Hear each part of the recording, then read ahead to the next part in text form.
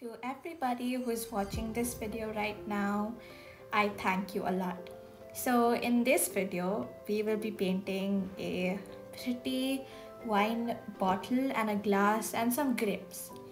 So first I've started off with painting the leaves, and then I've used a darker wine color for the centered parts of the bottle, and then I've added a little bit of a light wine color in between these darker parts.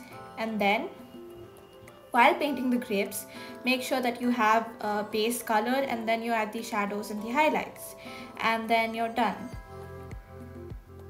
Thank you.